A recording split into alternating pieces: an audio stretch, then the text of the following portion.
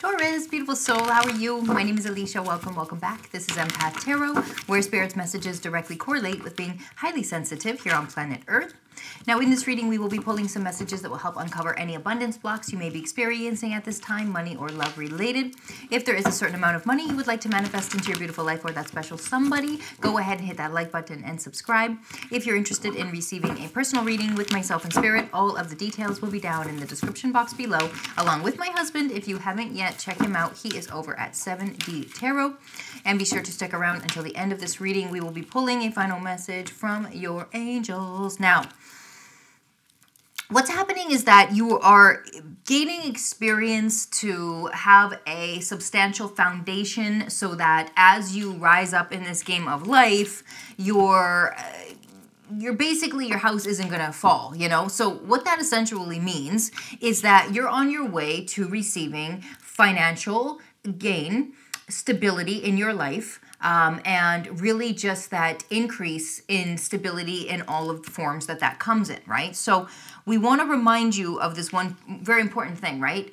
The power of intention. So when you intend to do something in your life or be someone or go somewhere, you will naturally be guided into that intention. Now, depending on where you are in life and what lessons you're being asked to learn, that's going to be what indicates how this journey looks for you. So every journey looks a little bit differently, right? So you may have to go through some healing, needing the approval of others or meeting the approval of others. That might be part of your journey of healing through that energy. Maybe part of your journey is about maintaining focus and not getting distracted by the shiny things and the entertainment here on planet Earth, you know, getting lost in the matrix. But maybe it's about just keeping focus on your journey and what you're looking to create for yourself, right? Not getting distracted by, should I stay? Should I go? Is this right? Is this not right?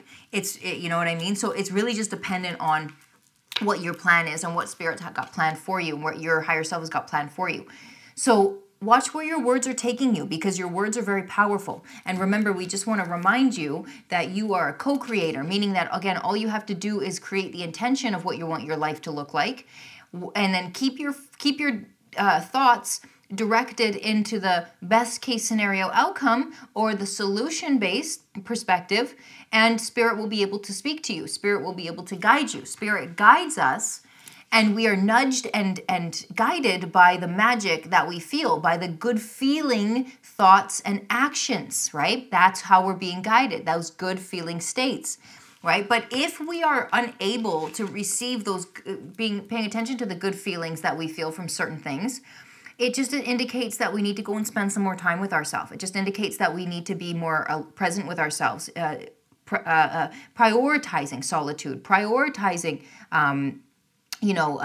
listening and interpreting and recognizing and observing where our thoughts are taking us, you see, because everything is thought-based here, right? So if you're not feeling connected to who you really are, you're most likely going to be caught up in the matrix, so you're going to try to be controlling things, right? You're not going to be able to see the bigger picture, because when we are not connected to our spirits, we're unable to see past the experience of what we've already been through, so it's very limiting, and that causes a lot of inner turmoil. That causes us a lot of inner pain, and it just doesn't need to be that way. Meaning that if you haven't had your soulmate show up, or if you haven't become rich or recognize what having lots of money feels like, you may feel like it's not possible, right? Your mind may say, well, I've never had it. You know, you need to work really hard for money. You know, I've been trying to manifest. Well, beautiful soul, you're not a manifester. You're translating vibration. Okay?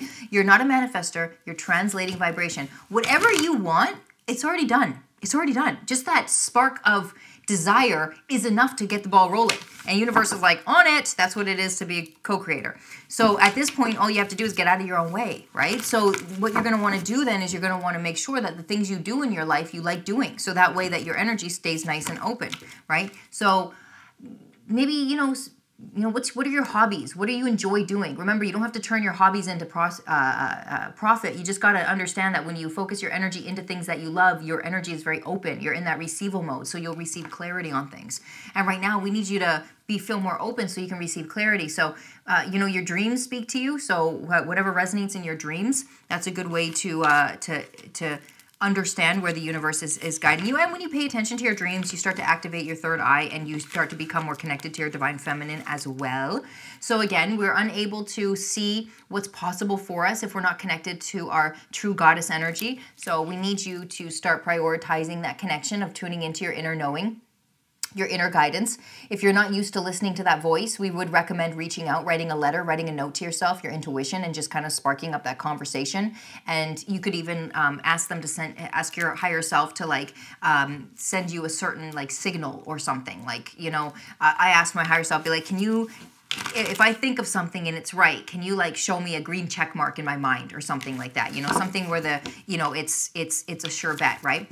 But remember, we always, you got to always pay attention more so and observe, be the witnesser of how you're thinking about something, because it's always your thoughts that are going to indicate how much you're allowing in, right? Because your thoughts indicate how you feel, right? So we just want you to make sure that your words are being directed in the focus of things going the way that you want them to. So we want you to change your words on the frequency of money and the frequency of love, which is the same thing. So write this down in the comments below. Money is a positive force in my life. Money is a positive force in my life. Write this down. Start to transmute your thoughts around this, right? Money is a positive force in my life because money is a really fun thing. It's fun to play when we got lots of money. We can play with lots of kind of different fun things here on planet Earth, right? Money doesn't necessarily bring you purpose, right, or happiness, but it's an indication of how open you are to receiving. And that makes us feel on purpose, is that openness, right? When we have that feeling of satisfaction that, you know, we're taken care of. It's just an energy thing. You know, it's just an energy thing. And it's just about learning how to read our energy. And the first step is connecting stronger to your intuition, right? So what we see here is that, again, there is an opportunity that's present in your life that will lead you to greater forms of abundance, right? But again, we need you, Taurus, to really pay attention, right? See it as you want it to be, not as it is. See it as you want it to be, not as it is. This illusion that's going on in your mind that, you know, you haven't seen it before, so it's going to be difficult to get, that's, again, all just nonsense. That's just your limiting beliefs.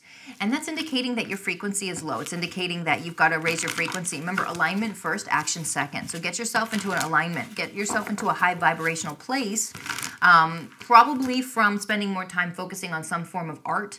Again, all of our arts are different. So like my way that I create art, and really art is like, it's just where you get lost in the energy. So you're not thinking about anything. There's nothing on your mind. You're just kind of releasing energy. You're feeling really good. You're feeling really connected with yourself. You're kind of with yourself. So mine will always be movement, physical activity, or, you know, being out in nature, or sound healing, frequency healing. You know, these kinds of tools are really helpful for us to be able to clear some energy away, clear emotion away, and be able to focus our attention into the priority or into where we're being nudged. So if you're having a hard time focusing right now, okay, then you're better off prioritizing clearing away some emotional buildup, right, through physical activity, meditation, and so forth. And then you're able, once you kind of clear that away and you cease thought and you're just kind of with yourself, that's when you're going to be able to be nudged. But we're seeing here that you're having a hard time focusing because, again, your frequency is too low with that Knight of Cups in reverse, so your heart's closed off.